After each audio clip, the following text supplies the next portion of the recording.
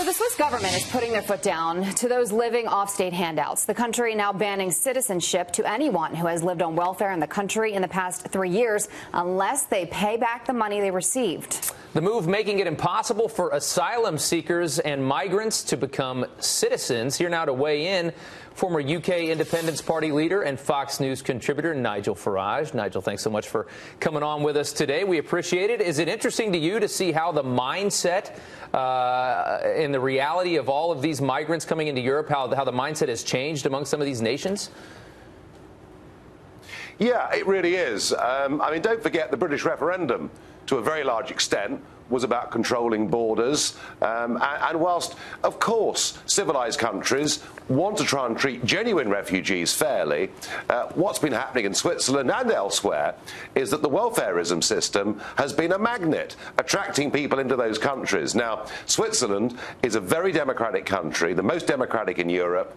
It's the one place where the politicians fear the electorate because they can call a referendum on any of these issues. So we've seen this move in Switzerland, similar moves in Austria, and there are some really big fundamental changes taking place across European politics. So there are 45,804 refugees with asylum status in Switzerland. That was in 2016. Obviously, that number changes a bit year to year. But my question to you is, do you agree with this move, and how do you see it playing out?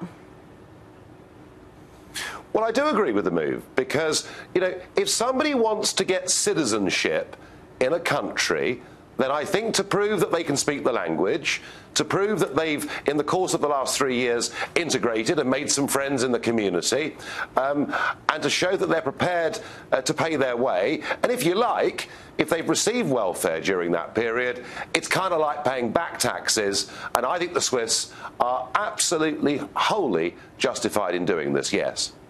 Nigel, in this country, the far left, who oftentimes are people that are almost embarrassed to call themselves American in a lot of cases, you know, they have this view of Europe and of nations like Switzerland as the shining example of what America should hope to be someday if we ever can get there. And these are the people that have always called for open borders and called for socialistic policy. When they see Switzerland make a move like this, what does that say to them?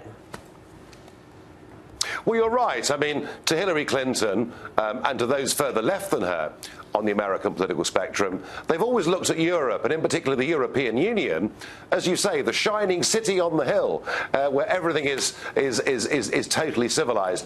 Look, I promise you, that the British referendum of 2016 marked a pivot point in the way in which Europe is organised. And now what you're seeing in country after country are citizens demanding of their governments they put in place reasonable measures. And I genuinely believe that the days of open borders, the days of really unlimited welfarism, I genuinely believe those days are coming to an end, and what's happened in Switzerland overnight is simply a symptom of that. Nigel, before we let you run, President Trump canceled his trip to London. What are your thoughts on that move? Very disappointed. We have, you know, an amazing business relationship between our two countries, a great military relationship, a great security relationship. We are, you know, amongst the best friends of any two countries in the whole world. We have an American president who, unlike the previous one, actually likes this country, put the bust of Winston Churchill back in the Oval Office, and he's been visiting France and Poland and Italy and Saudi Arabia and China and elsewhere, and he's still not been here. And I have to say, I find the whole thing really very disappointing. He's made comments about the real estate deals that were done with regard to the old American embassy and the new one. I can't comment on that. I guess he's better qualified to comment on real estate than anybody else. But something else that might have been in his mind is that we have the left in this country, the Labour Party, led by Jeremy Corbyn, virtually a Marxist. We have the Mayor of London, Sadiq Khan, all saying that if Trump comes, there should be massive, large-scale demonstrations and protests. And I wonder whether that might just be a part of his calculation, that maybe at this moment in time, he doesn't need those optics. Either way, I have to say, I'm very sad about it. Yeah, he doesn't feel welcome. I think that's very clear on the decision there. Nigel, thank you so much for coming on this morning. We appreciate it. Thank you.